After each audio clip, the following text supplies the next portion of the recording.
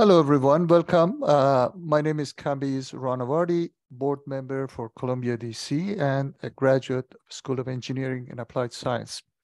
We are very privileged to have Edmund Phelps, McVickar, Professor Emeritus of Political Economy and Director of the Center on Capitalism and Society at Columbia University, to talk to us about his latest book, My Journeys in Economic Theory. And this would be in conversation with Dr. Colleen Becker, entrepreneur and visiting lecturer at the Cornwall Business School at the University of Falmouth. Please allow me to really briefly introduce our storied panelists. I do encourage everyone to check our website for full additional details. Edmund Phelps, as most of you know, is the winner of the Nobel Memorial Prize in Economic Sciences in 2006. He attended public schools, earned his BA from Amherst, got his PhD at Yale in 1959. After a stint at Rand, he held positions at Yale and its Cowles Foundation, also a professorship at Penn, and finally at Columbia in 1971. He has written several books on growth, unemployment theory, recessions, stagnations, inclusion, rewarding work, dynamism, indigenous innovations, and the good economy. His work can be seen as a lifelong project to put people as we know them into economic theory. And our host, Dr. Colleen Becker, is a multi-award winning serial entrepreneur, building businesses aligned with sustainable development goals. Among her current projects are the co-authoring a comparative history of varieties of capitalism in the US and Northern Europe from 1900 to the present with Volker Bergan, Seto Professor Emeritus of History at Columbia. So without further ado, Colleen, I send it to you. Thank you so much, Kambiz. And thanks as well to Professor Phelps for the wonderful opportunity to closely read My Journeys in Economic Theory, which was a fascinating book, especially for me as an entrepreneur, an artist, and academic and historian. I absolutely enjoyed reading all of the wonderful ideas he has set out here about the power of innovation and the power of creativity and ways in which this can be harnessed for economic growth. I thoroughly enjoyed collaborating with his team on this presentation. And without further ado, I believe Professor Phelps has a fantastic slideshow he would like to share with us. Yes. It's an honor to talk here about my memoirs.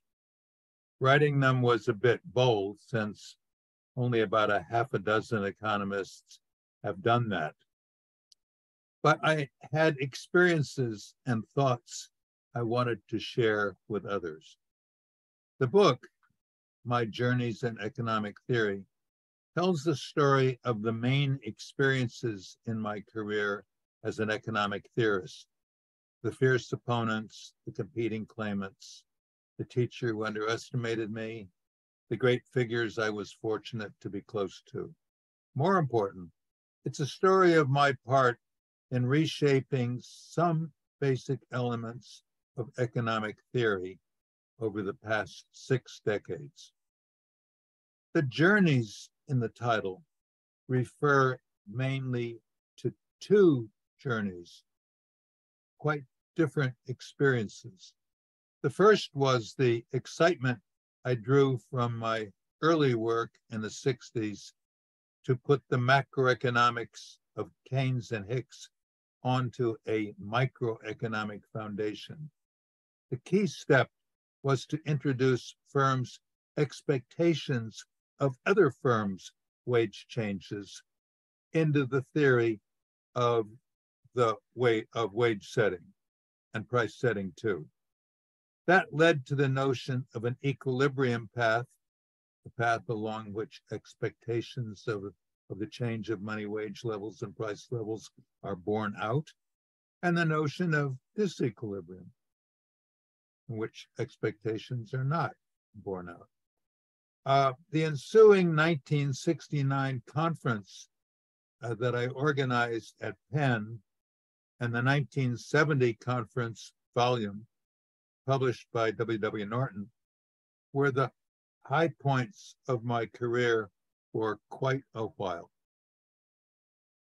Earlier in the 60s, I modeled the effect of the public debt on the path of the nation's capital stock, work that had a mixed reception.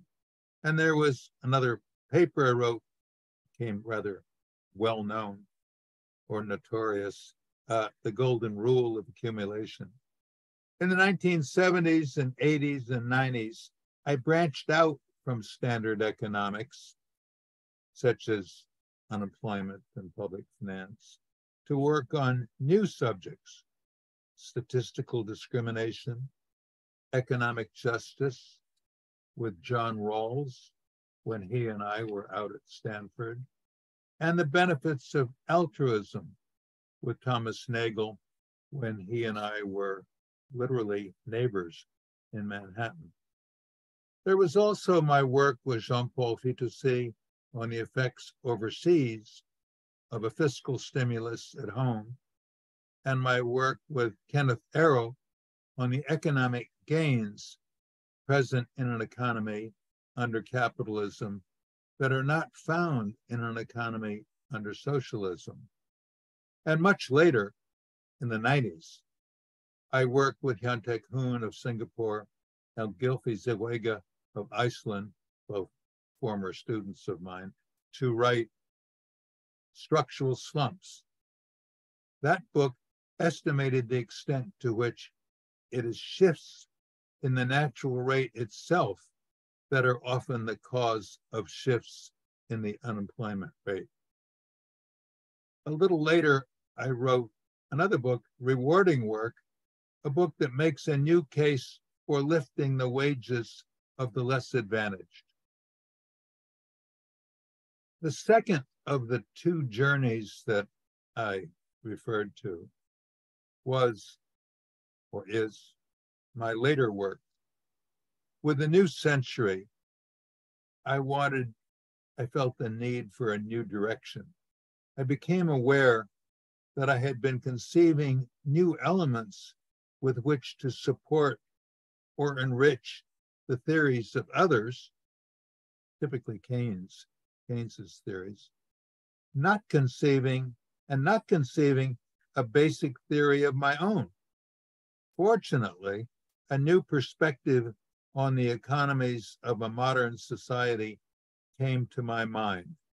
And over the next 2 decades, I was able to build a radically new theory of my own. I came to reject the neoclassical view of innovation, the view adopted in both Schumpeter's brilliant 1912 book and Robert Solow's well-known 1956 growth model.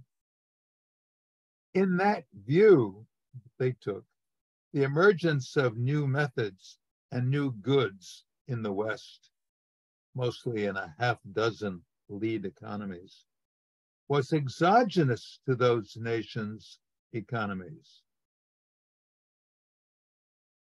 They rose, in that view, they rose from discoveries of scientists and navigators. But with what, I wondered, could that theory be replaced? I thought it was wrong, but it took some time to figure out how it might be replaced.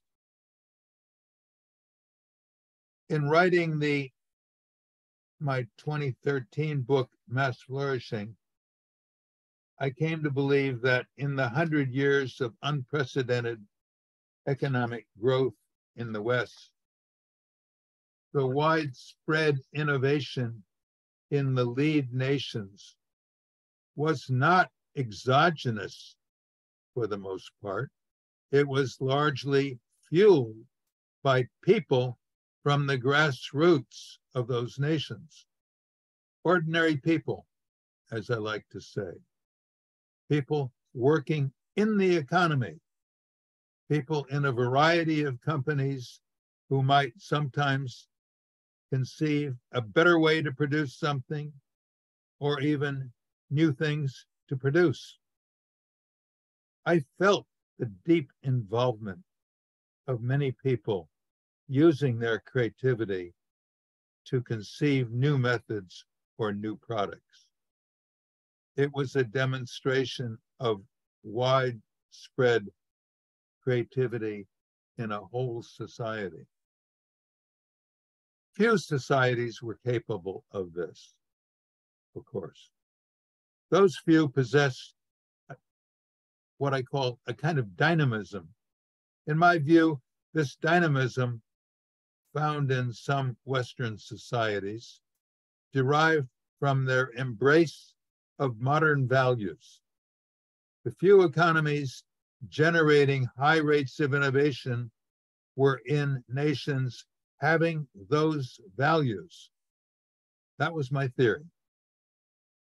Now, would the data support that theory of mine? The theory that the extraordinary innovation in the West was mainly indigenous to the people working in the nation's businesses, not exogenous as supposed by the neoclassical theorists from Schumpeter to Solow and beyond. The answer was yes. The data was with me, or were with me. In Dynamism, the 2020 book of mine and my team, my research team, statistical tests performed by Raicho Bojilov and by Gylfi Zoega confirmed the importance of such values. This theory of innovation has been a huge departure from the prevailing perspective on work.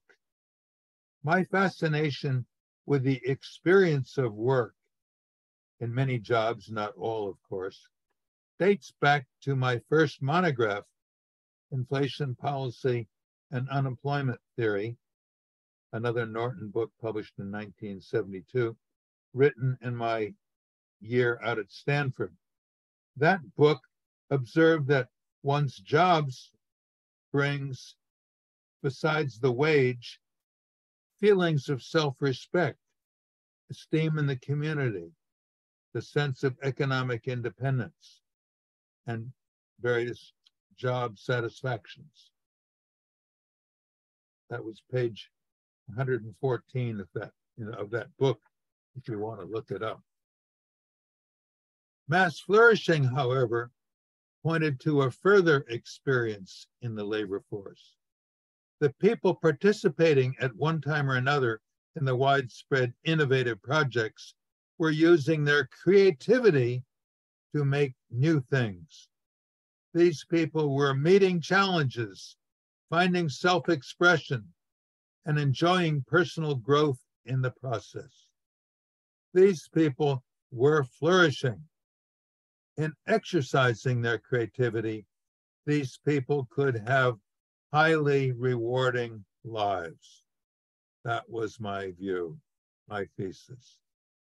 Now, in America and France and Britain to a degree, we have witnessed the consequences of the narrowed innovation over the past 5 decades. While much of the high-tech innovating has continued and even picked up steam in the US. There has been a severe contraction of economic growth as a result of this narrowing of innovation. Growth as measured in terms of total factor productivity. Hence, wages have slowed to a snail's pace. Working life has dulled.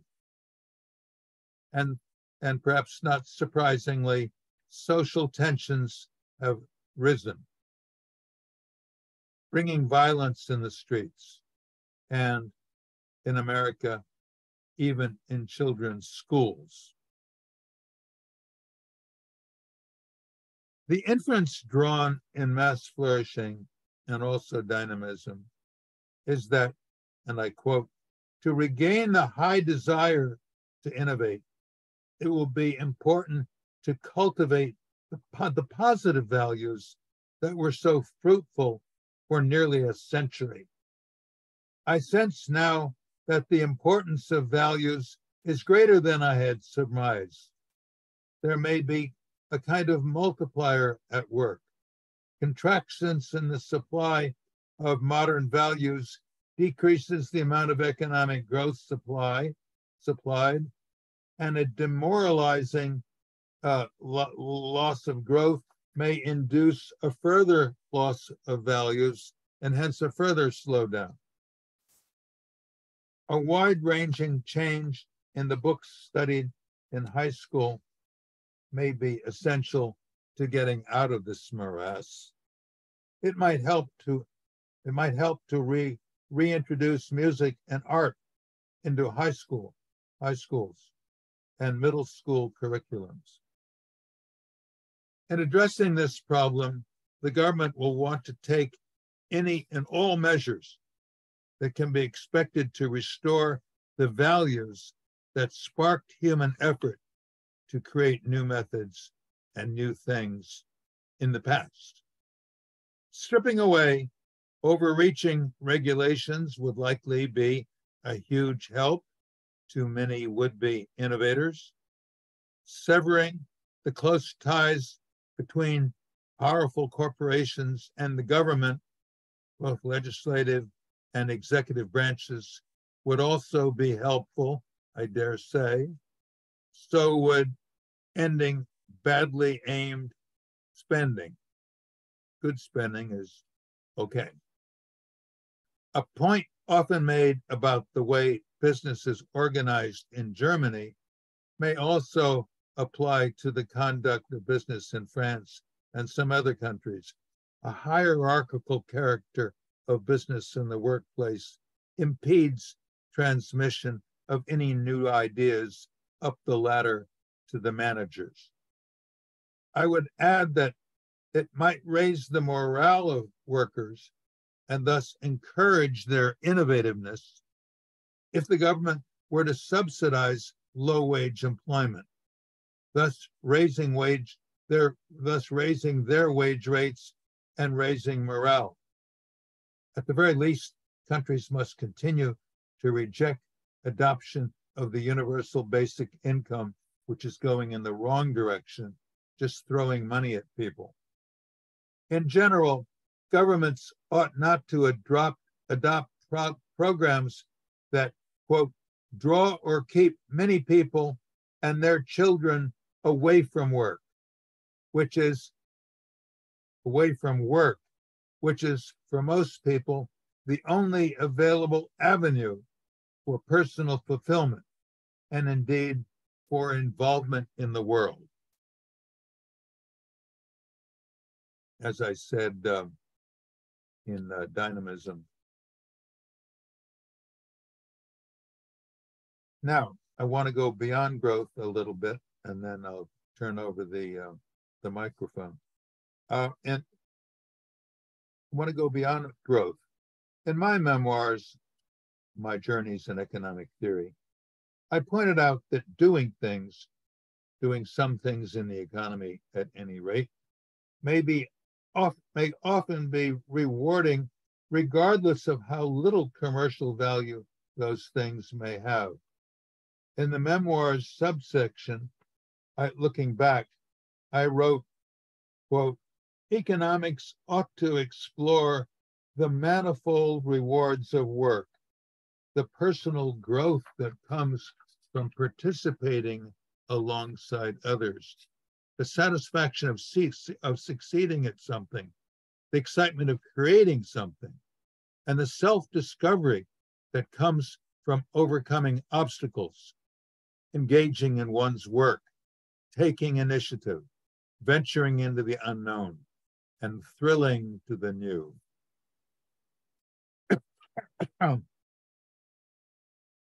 Quoting more, I would point out that these experiences of work are not simply key inputs to indigenous innovation in a nation's economy, and thus a source of its economic growth.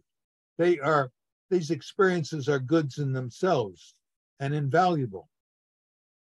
It is imaginable that an economy may develop in which the sophisticated firm regularly offers full-time employees working in the office a space in which to use their imagination to conceive new things, much as a firm might offer a recreation room to practice sports. An orientation toward creativity would be common and even widespread.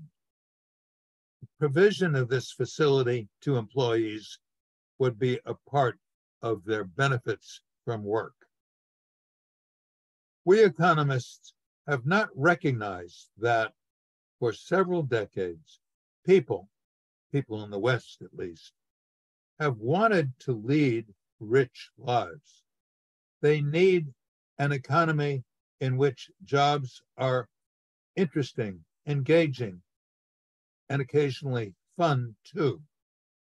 A good life, a life of richness, as some humanists call it, means, for one thing, an occasional sense of succeeding, the feeling of prospering when your ship comes in or you gain recognition. The good life also means a kind of flourishing, using one's imagination, exercising creativity, journeying into the unknown, and acting on the world. A good economy holds out expectations of a good life, but a good life in much of society is more and more an unmet need these days. For 7 or 8 decades or so. I can also envision an economy that is in large part a sprawling space with myriad studios for creating new things, an economy full of people in the business of creating things. In this new world, most work would be engaging, and retiring from such work would be like retiring from life. People need to realize their talents and aspirations. We economists ought to design an economy organized to enable people to have such working lives. Thank you very much. Thank you so much, Professor Phelps, for reviewing not only my journeys in economic theory, but also some of the major contributions that you've made to economics and also, I think, sociocultural theory. I feel like you've made some very profound contributions to ways in which Americans can perceive their heritage of innovation, and hopefully this will be a legacy that continues to drive the economy. So I also had the opportunity to work with you on some questions that are directly related to my journeys in economic theory. And I think it would be great if we could proceed to discussing those questions. And I'm going to start with number 1. So as I had mentioned to you in private conversation, I've been a historian since 1994, and historians are oftentimes sort of on the back foot with regard to biographical information, particularly if the subject of their inquiry, of their historical narrative, comes from a controversial background or the context is difficult. So I loved the inspired way in which you approached your encapsulation of your economic theory through autobiography. And I had been wondering how you came to the decision to write this book as a story, as a narrative. I'm glad you noticed that the idea of making a decision was had to take a deep breath before doing that. I felt that the storyline of such a book about my professional experiences and my intellectual development would be of considerable interest to economists, and to some extent maybe to non-economists curious about the life of an economic theorist. Regarding the structure of this, it seemed of that undertaking, it seemed best just to go chronologically. So I think in many respects it looks like a normal diary or whatever it's called. Well, I think you've been very successful. It's actually quite a page turner for a book about economic theory. I think, you know, your readership certainly will appreciate all of the rich biographical and historical details that you've been able to include by choosing such a structure. So my second question was about the way in which you incorporate the everyday realities of ordinary people, which is also a topic close to my heart. When I did my PhD at Columbia, I focused on including ordinary working people into the history of art. And so much of your economic theory is directed to the everyday realities of social inequality, for example. And I'm wondering if you've found in your experience that American political rhetoric pitting capitalism against socialism has been productive for you and for your colleagues and for the field of economics at large.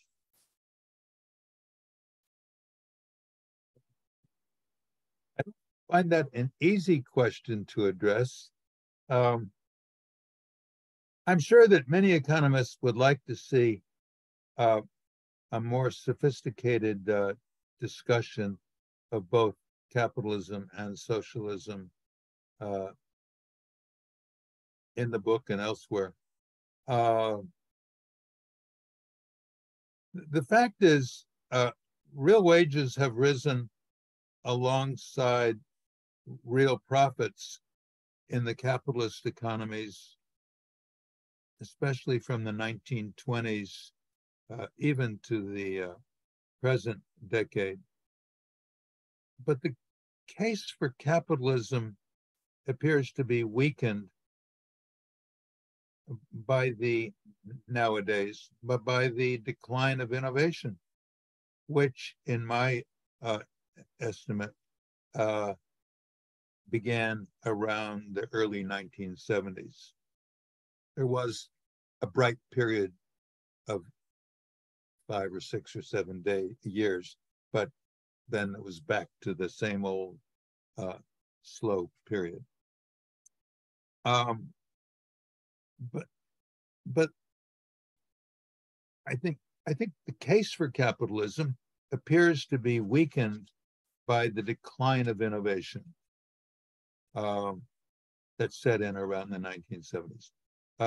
The rise of AI, artificial intelligence, and more initials after that, has occurred in only a small part of the economy, and its effects have not been widespread so far. We haven't seen a tremendous rise of wages and productivity and related matters. I would add that the people concerned about wages, in particular the relatively low wages these days, ought to press the Congress to reduce tax rates on wages in the lower echelons and raise taxation of high wage rates and high corporate profits. Well, those seem like very sensible suggestions and ideas. Back to the biographical information that you had included in your book. So something that you and I have in common is we both lived in Chicago. And when I lived in Chicago in the early 90s, I was working at the Art Institute of Chicago, and there was such a dissonance between my rarefied cultural life at the museum and this neighborhood that I lived in, which was, frankly, to be honest with you, a bit terrifying. And these conditions persist to this day. I feel that Chicago at one point, and this is to your point about perhaps how innovation has slowed since the 1970s. At one point, Chicago was a very vibrant city. It was an enormously productive city with a railroad system that gave it enormous power. And it was really the crossroads of American transportation logistics at one point. So I'm wondering, given all of the creativity and cultural production that continues to happen in Chicago, with amazing athletes like Michael Jordan, for example, and a whole heritage and legacy of blues and jazz musicians like Howlin' Wolf, I'm wondering how this creativity and innovation, how the dynamism of cities like Chicago can be harnessed to benefit the socioeconomic conditions of their residents, many of which are ghettoized minorities with little or no access to taxable employment. Way beyond my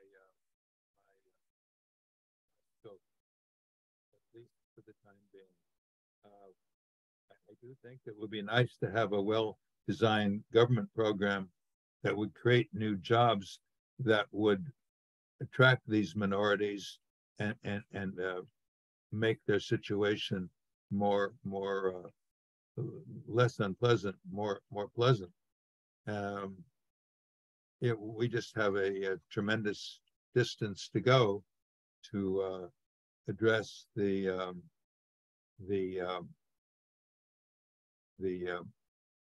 plight of the disadvantaged.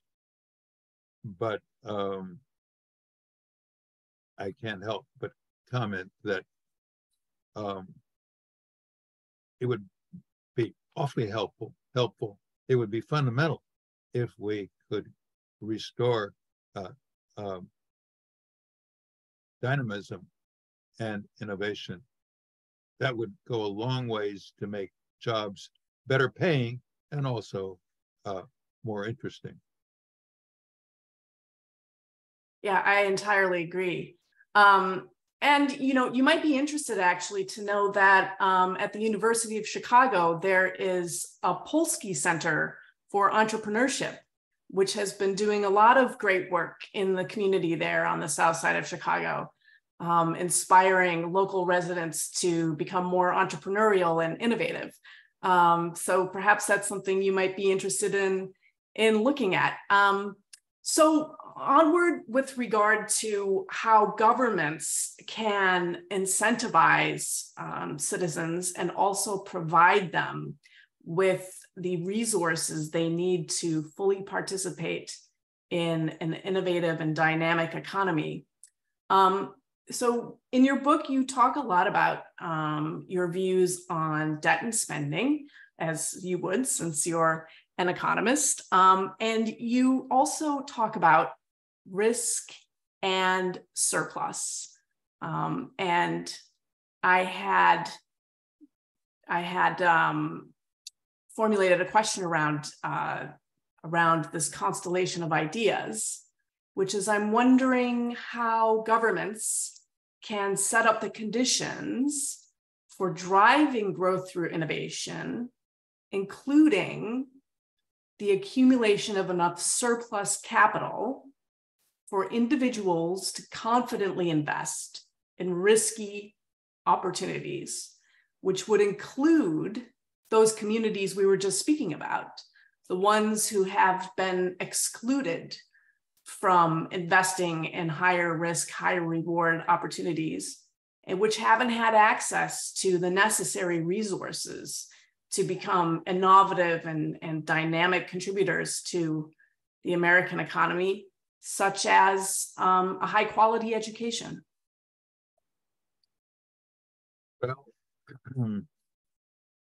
That's quite a wide perspective on the situation. I can only address maybe a small piece of it. Regarding economic conditions, I think that, to repeat, a revival of widespread innovation in the nation's economy would raise job satisfaction among many affected workers there, as well as help their pocketbooks. How to achieve that revival? My book, Mass Flourishing, and now the memoir I just published, My Journeys in Economic Theory, suggest that our institutions, governments and other institutions, ought to widen and deepen the introduction of young people in high schools. At the end of writing Mass Flourishing, I wrote, quote, "A modern economy needs people eager to exercise their creativity and venturesome spirit in ever new and challenging environments. It needs people who, when they were young, read the intriguing and uplifting works of the imagination by the likes of, and by no means limited to, Jack London, H. Rider Haggard, favorite of mine, Jules Verne, Willa Cather, Laura Ingalls Wilder, Arthur Conan Doyle, and an obscure one, H.P. Lovecraft." I went on to add, quote, "Without a supportive culture, other steps will not be sufficient. The genius of high dynamism was a restless spirit of conceiving, experimenting, and exploring throughout the economy from the bottom up, leading with insight and luck to innovations. This grassroots innovation was driven by the new attitudes and beliefs that defined the modern era, and a full return to high dynamism will require that those modern values prevail again over the traditional ones." Those are my views, anyway. Thank you so much. The next question that I have for you is really about some of the methods that you used to model your theory. And I'm especially interested in your inclusion of human emotions. We tend to think of economics as a very dry and statistical practice, but you have been able to include human emotions like expectation. And I'm wondering how you forecast inputs such as the expected rate of inflation. That is to say, how do you quantify human emotions? Or would you say that your idea of expectation, for example, how that figures into an economic model is more algebraic? Well, in many situations, I think, economists may be able to understand the action of an individual or a group of people by assuming that these people are acting on the basis of expectations they have formed. That supposition seems completely reasonable to me. It seems like an almost everyday phenomenon. Now, it may help to say that an expectation can't just come from the file cabinet. It doesn't come there. It's an assumption, and you have to make assumptions if you want to estimate the probability of something. Of course, as you go on and you test the validity of your approach, you may see that that assumption was not correct. But I think in building a theory and going on to test it, you have to start with in social situations, economic situations with the exchanges of one kind or another. There have to be myriad expectations, and the size of those expectations and the where they are and where they aren't there becomes more evident as the statistical work proceeds. And one of the most groundbreaking contributions of yours to the field of economics is the concept of statistical discrimination. And so that was part of the next question, the conversation we were having about that. And I had been wondering how well received your ideas about discrimination had been by other economists, and if any other economists had picked up your lead and published books or important papers about this idea of statistical discrimination.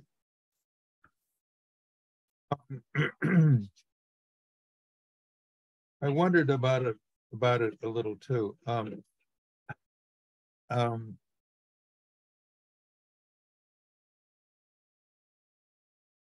By coincidence, Kenneth Arrow, a very famous economist out of Stanford, produced a paper that was very similar to my paper. So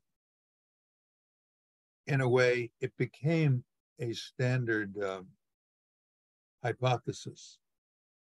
Now, how many people went out and tested that hypothesis against real life data? I don't know. Just because I had the fun of conceiving a new idea doesn't mean that I spent days and nights looking for people to test it. I don't do testing. And I don't actually spend a lot of time reading statistical work. It's my loss, but you have to find where your strengths are and where your interests will flourish. Right. And I mean, so one of the sort of points of comparison that I was making while reading your work and thinking about other works of economic theory or indeed economic history that I had read was the sort of statistical way of thinking versus what you had done, which is really a humanistic view of economics. You not only include everyday people in your thinking and human emotion in your modeling, but also you pay attention to, a lot of the sort of everyday lived realities and things that are important to regular people, like wages. And I found this to be very compelling, not just the biographical information and the story, the narrative that you produced, but also, the very humanistic approach that you had. I really appreciated that. And so I had been thinking also about your friendship with John Rawls, who was a very famous political philosopher, also had been inspiring some of your ideas on altruism.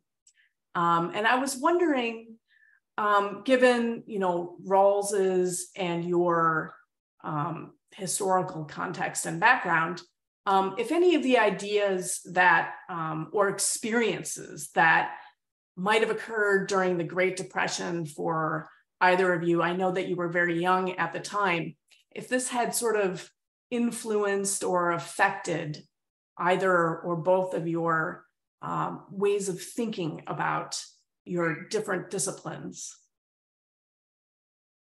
I've always thought that it didn't really, but it occurs to me now that I could be wrong about that. Maybe it did have an influence on me, and I just didn't notice it. I mean, I didn't notice what was happening to me. I was only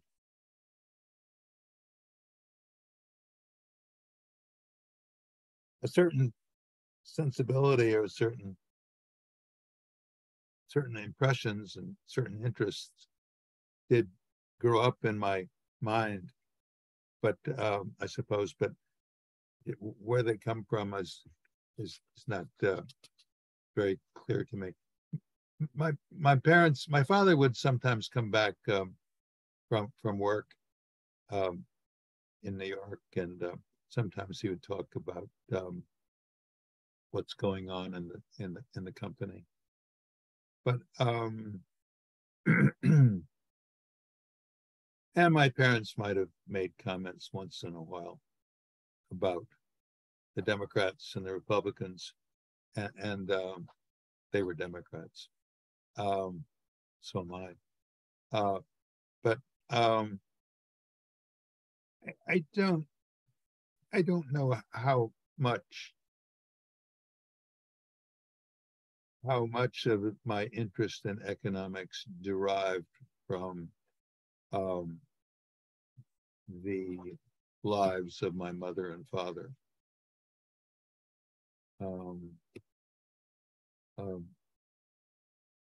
But I do know that my interest in the less advantaged was sparked by John Rawls.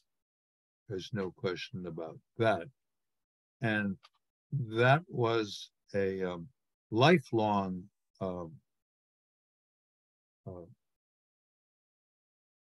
relationship of mine, a lifelong friendship. And only rather recently I discovered that by a Rawls specialist, that in his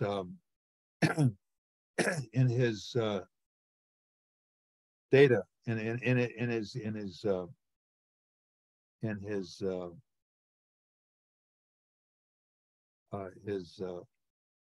what is known about what he read, I was easily the most read economist of John Rawls. So there was a little bit of reciprocity there.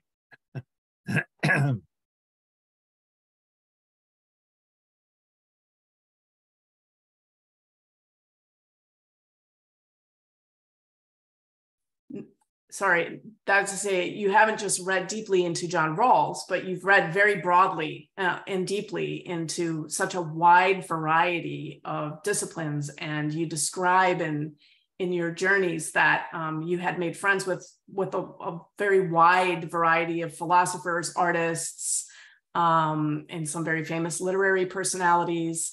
And it was really quite fascinating to read. So it sort of gave you a sense of not just all of the wonderful experiences you've had throughout your life and all of the friends and acquaintances that you had made, but it also kind of gave me a slice of what New York might have been like, when you were having all of these experiences.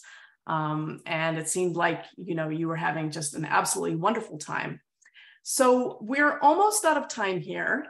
And I'm wondering if you wouldn't mind, we could skip to the last question, which is, we had been discussing some of the big issues facing society these days. And I think specifically we had thought about climate change. But this last question is, how can we harness the indigenous innovation and dynamism of American society to address some of the big challenges that are facing all of us, you know, even globally, if we think about climate change? Well, at the risk of repeating a little bit of what I said before, I'd like to say that 3 or maybe somewhat more Western nations were doing very well in generating innovation, and there was there seemed to be for a long time happy societies resulting.